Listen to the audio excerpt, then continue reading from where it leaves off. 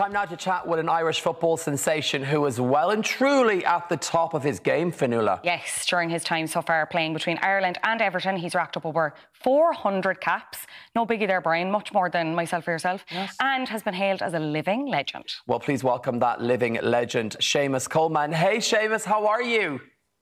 Hi guys, how are you? I'm all good. How are you? Welcome to the 6 o'clock show. And I think you just told us before we started our chat, you're actually back training. You're coming to us live from the training ground. I am indeed, yeah. I'm at the training ground. I've got 3 noisy kids at home, so I thought it's safer to stay at work and do it on here rather than go home and anyone could interrupt me at any time. And you have 2 noisy kids here as well, going to ask you loads of questions. It's perfect, right? Smart thinking, smart thinking. You're obviously back training, which is great to see, because you are just coming back from injury. How are you doing now? Yeah, I'm good. I'm better now, thank you. Had a tough end to last season, obviously. I had a few little niggles and we were in a very tough season, so I couldn't afford any time to rest. So just over the summer I had some work done and back fit now and ready to go for another year and really looking forward to it. I'm laughing when he went over the summer I had some work done. I'm like, Seamus, what did you have done and can you tell me? Because you've been looking good. That's where his mind goes. That's where you're thinking stretches, more that kind of crack. You mentioned a tough season, and I mean, that's like the underestimation of the century in some ways when you think about Everton narrowly avoiding relegation. How can this year be better for you, do you think? I think we've got to learn a lot from last year. Like you touched on, yeah, probably an understatement. It was definitely a very, very hard season for us all, for everyone associated with Everton Football Club. You know, the size of the football club, what it means to the people of Liverpool, and it wouldn't have been expected at the start of last year that we would have been in that position, but we were, and we needed to find a way to get out of it. And thankfully, you know, fans and players and staff all stuck together, really came together when it got tough, and we seen the job out. But yeah, this season we need to learn from that. You know, the manager signed some good players, some leaders, and I think that can only help the changing room and hopefully going forward that we can make sure that we don't find ourselves in that position ever again. Absolutely. And Frank Lampard, who is the Everton manager, has been singing your praises lately. Let's remind ourselves and the viewers what he actually said. Check this out.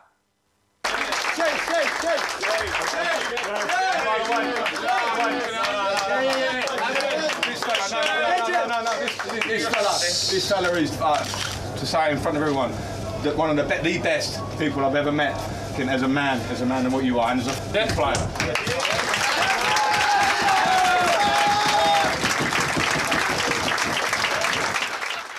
I'm laughing. He actually dragged up. Get up here, you. What's it like getting that recognition from a footballing god? Even I know Frank Lampard. But that's incredible. How did that feel? And even just hearing that and watching that back, Seamus? No, listen, it was nice. It was very nice. I think it shows the class of the man as well to recognise maybe, you know, what fans don't see. You know, they see 90 minutes on a Saturday, but I don't think they realise what goes on behind the scenes and how difficult last season actually was for us all. So to get that recognition from him, you know, was nice. Nice for my parents to see it back home as well. And, you know, it was a nice moment. And as I said, he's a good man, and always nice to get some credit from someone like that. Your first love was GAA, right? Yeah, it was. Come from a big GAA town, and I played Gaelic football till I was about 18, and then I had a decision to make then between Gaelic and soccer. Would I, you know, stay at Gaelic, something that I was very good at, something that I knew I was good at, or would I, you know, go chase a dream of you know, being a professional footballer? So I thought, you know, I can't pass up that opportunity. I need to go for it. Was it ever a difficult choice choosing between the two at any point in your career? Oh yeah, very difficult. I think looking back now, you know, you kind of forget about them times, but I do, you know, when I think back, it was tough because, as I said, it's a big Gaelic community, it's a big Gaelic town, and you know, I was, you know, a decent Gaelic footballer, so it was a big loss to whoever I left. So it was a very, very tough choice, not one that, you know, I easily made, but you know, when you get an opportunity like I did to to go professional at 17 at Sligo Rovers. It was a dream. It was an opportunity to kick on to the bigger dream, and I had to make that choice. But it was very, very tough for sure. Of course, yeah. You mentioned coming from, you know, a GA background and a GA family. Dessie Farrell, the Dublin senior manager, is your cousin. Were there ever any awkward conversations there, you know, where he'd be kind of pulling at your arm at Christmas, being like, "Ari, you'll come back though, won't you?" Or, you know, maybe would you stick with it? No, listen, Dessie was a big hero of ours growing up. You know, he'd come home from Dublin games and we'd be out playing in the housing estate where I'm from, and you'd be so proud that he was your cousin. And you know, we're all, as a family, all very proud to be associated with him. A good man and a very good Gaelic footballer, and now, you know, the Dublin manager. But you know, he never would have put any pressure or anything like that on me. You know, he let me make my decisions, and you know, he's very supportive to this day, like I am to him. So yeah, very big Gaelic football family, and you know, Dessie was a star for sure.